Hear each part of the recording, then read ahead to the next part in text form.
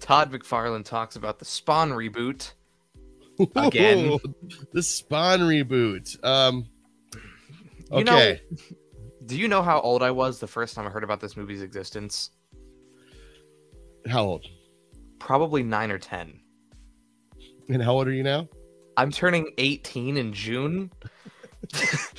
And Todd McFarlane is, I mean, I don't know what he said because you said he talks about it. I don't know what he said, so I'll let you read that first before I talk more about it. All right. To give you guys some preface here, Todd McFarlane's been trying to get this Spawn reboot off the ground for a very, very, very long time. And like to the point, like every time he talks about it, he says it's right around the corner. Yep. Oh, you know, the Joker movie came out, and that's exactly what my Spawn movie is. And now people are looking at my script going, ooh, that's what we want. A movie just like Joker. And now I'm getting all these people wanting to make my movie. And then, well, it wasn't his fault. Pandemic happened. But even through the pandemic, he's like a little broken down. It's still coming. I lost some investors. I mean, I think I got it this time. There's people cast in this movie. Jamie Foxx. 2 people attached to it. Jamie Foxx and the king himself, Jeremy Renner, are both attached to star in this. Dude, yeah, Cody Ray, I want to see it too, but there's a couple things. We'll dive into my concerns about it. Let me read this quote. Yeah, let's read the quote. Let me read the quote here. It says, Todd McFarlane talks Spawn reboot. Again. Something's going to give in the next few months, right? This is what I'm talking about. That right there. This is what he always says. It's just right around the corner, fellas. Something's going to give in the next few months, right? There's too many people pushing in that direction. Again, I've got a call later today on that very subject. It's like a car salesman. You can imagine Spider-Man makes $1 billion and everybody Everybody I mean, they were already crazy. Now they just got twice as crazy. Okay, I don't know what he was just saying. What does Spider-Man have to do with this? I think your Spawn movie is not going to make $1 billion, Todd. Well, we don't know that, but I will say this: this sounds like a man just desperate, because Spider-Man. So Spider-Man made $1 billion. So Spawn, yeah.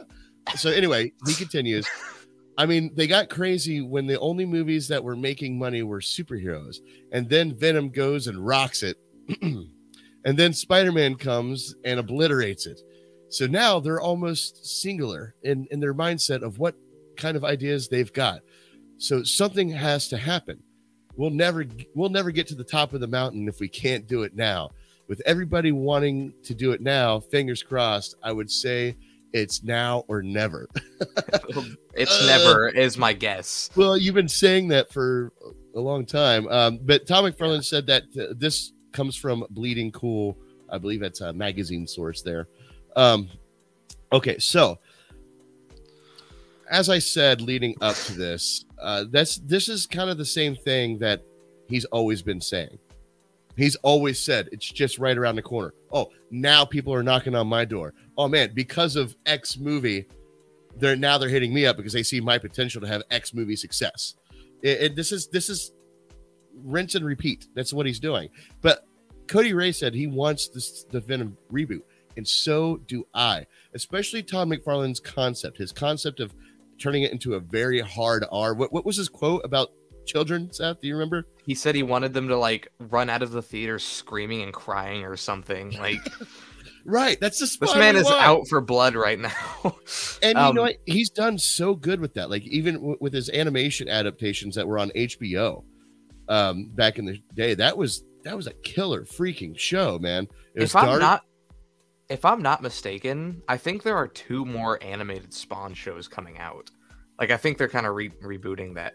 I think one of them is for kids, and the other one is going to be like TVMA, like hard R. But yeah, they're both animated ones. Plus, this movie, I'll say this: Jamie Foxx is actually good casting. Like I actually like that casting for Spawn. Jeremy Renner is an interesting casting, but I'm sure it can work. I just don't like Jeremy Renner in leading roles. Yeah, I know. A lot of people disagree with me on that one, but he would be the leading role in this movie. It would not be Jamie Foxx as Spawn in the movie called Spawn. It would be Jeremy Renner. Yeah, well, because because Todd McFarlane did say at one point in time this was not going to be a Spawn-focused movie. Yeah, Spawn he'd be playing. Sorry, you go. Spawn will be the nightmare in the shadows that you hear rumors about, the mythology, but he won't spend too much time on camera. And I actually like that concept. And he even wanted to change how he looked. Like you would never see him like running anywhere. Like his big mystical cape will actually be replaced with fog instead. Like, listen, it's his character. He can change him however he wants and evolve the character, and I'm 100% down with it. But God, can we get it? Can we see it come out? He just seems like a madman right now, just going to everybody like, "Will you buy my Spawn movie? Will you buy my Spawn movie? Will you produce it?" You know, and then he wants to direct it. This is the other thing that I'm scared about. Yeah, I was just about to bring that up. He also wants to direct it. Todd McFarlane has no directing experience when it comes to live action that I know of. Seth, IMDb. Seth, you had a quote once you told me about what he said when it came to directing this movie that really concerned you. Do you remember? That's exactly what I was going to bring up. Yeah, I remember people were asking him like, "Well, what do you want this movie to be like?" You know, and he went, "All I care about is I want Spawn to be cool looking." Not the quote I want to hear from the director of the movie. Like, yeah, that can be a thing you want to do. Like, oh yeah, on top of this great story, I really want Spawn to look cool. But that sounds like Spawn looking cool is his main priority. Like, and I remember now he has another franchise going right now of a character that he created that's getting a movie trilogy, Venom. Mm-hmm. And I remember him saying like, when he saw Venom, the only thing he cared about, the defining factor that would make the movie good or not, is if Venom was big. And he said, yeah, Venom was big, so the movie was great. Like, when you say things like this, I keep imagining Harry from Dumb and Dumber. You know, like if he were to direct a Spawn movie, like, so what do you think Spawn should be in this movie? Cool. You know, like that's what I keep imagining. Jimbo says, I can't tell what's been stuck in development hell longer, the Spawn reboot or the live action adaptation of Akira produced by Leonardo DiCaprio. You know, I don't know much about Akira, yeah, but I have heard about that, and I know it's been in development for a long time. I think at one point Taika Waititi was supposed to do that movie. Oh, really? Yeah, and then he dropped out of it so he could do like Thor and his new Star Wars movie. So he's not attached to that one anymore. Oh, okay.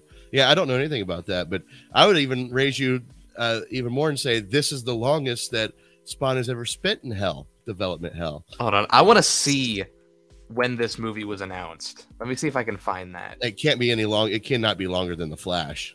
The Flash was announced 9 freaking years ago.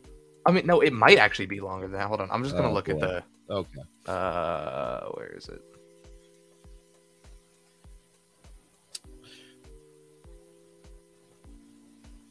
In early 2015, so you're right. So this movie was announced in early 2015. The Flash was announced at the end of 2014. So The Flash has been in development longer, but yeah. Well, at least the movie's made now. It's just sitting there. Yeah, the movie is... this is a disaster. It is a disaster, but you know what? I'll give Todd McFarlane this. The dude's not giving up hope. He's not. Like he's still... This is how this movie's not going to die, is him keep doing this. Yeah, we sit here and laugh at him, and I laugh more because he's kind of copying and pasting what he said years ago. He's just changed the movies that are out at the moment to compare it to. You know, like he compared it to the Joker movie, the Joaquin Phoenix Joker movie before. Then now he's comparing it to Spider-Man No Way Home. Like, yeah, he's taking what he's always said and just changed a couple key words in there.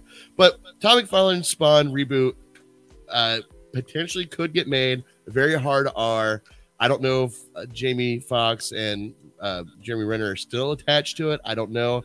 But do you guys want to see this? Let us know in the comments below. We're gonna move on here. Go ahead. You got one more thing. Go ahead. I was gonna say, can I throw something out there? You know, there's another character that I've always kind of associated with Spawn, even though they have nothing to do with each other at all. But like Hellboy. I want another Hellboy reboot. I'm just throwing that out there real quick. Like, why? Okay, Hellboy reboot or the actual third Ron Perlman Hellboy? Either one. Like, okay, preferably the third one, but that movie is never happening. Yeah. Like that movie will never happen.